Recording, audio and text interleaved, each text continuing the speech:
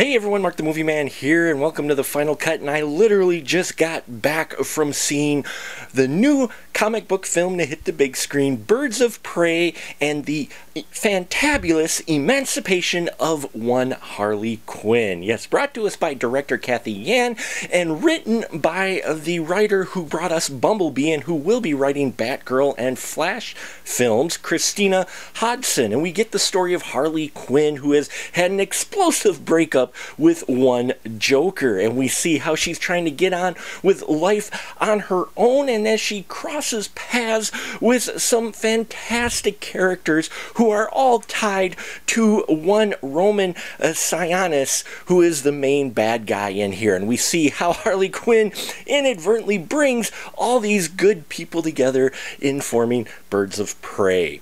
It's no secret, that's not a spoiler, you know what's going on. I mean, Birds of Prey is in the title, so for crying out loud. Let me tell you, this film was a lot of fun, a blast. I love comic book films who just decide to, let's just have fun, and this one definitely is. Now, Margot Robbie really embodies the Harley Quinn character, and it shines in here, where she jumps in between her crazy zaniness that some even may find annoying, to switching gears to being that person underneath, that intelligent doctor, psychologist, psychiatrist, that's still there. You can see it, even though those years with the Joker have broken her.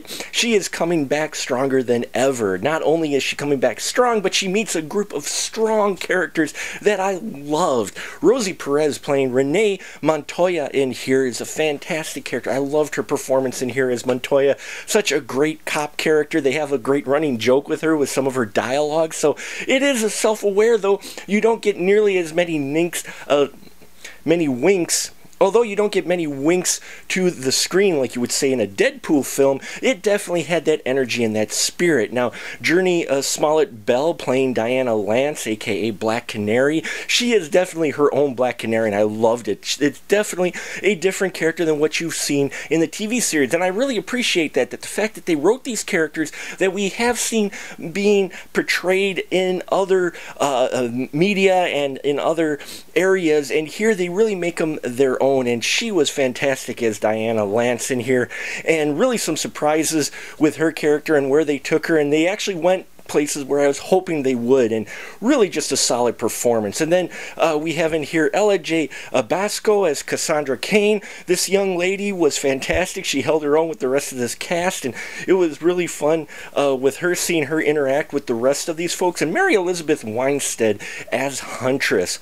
Wow, what a great character. Each one of these characters felt like their own, and I loved how she played this character. There's just this quirk about her, this, darkness, yet still not too dark. In this very bright film that's full of high energy, she gets to be dark, but just maybe not to the level of dark that we're used to, or that many people have complained about in some past DCEU films.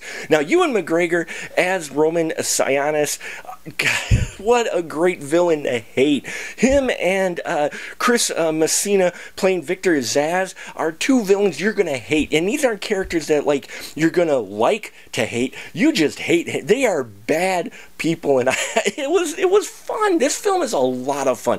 Wall-to-wall action. I know you heard that description said before about films, but this one definitely is got a huge amount of fantastic choreographed fights that give everybody a chance to shine, and you can see what's going on. They're directed in enough so that you can appreciate the sheer amount of work and talent going on screen with all the stunt folks and our principal actors also getting in on the fight. Especially this third act is just crazy. The whole film is crazy and just a high level energy, and like I said, you could really equate it with Deadpool, and not just because it's rated R, it's just got that very fun feel to it, and it keeps that throughout. It doesn't slow down at all. Just when you think it might, it doesn't. Now, the only thing at all that I may have a slight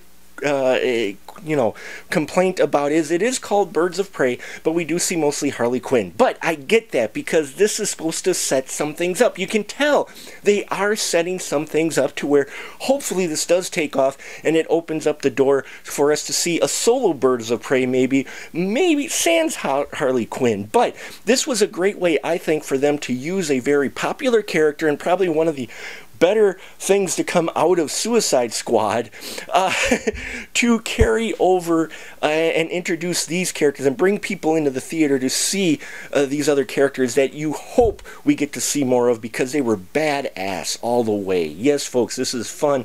And outside of the little quip, overall, I thought this was just a great escape at the cinema, and I give it 4.5 stubs. 4.5 out of 5. I just go see it at the theater and have fun. Grab your popcorn and big soda and just let yourself escape and get immersed in the wild and crazy world that is the Birds of Prey and the fantabulous emancipation of one Harley Quinn. So there you have it, folks. Love to hear your constructive thoughts down below on this fun film.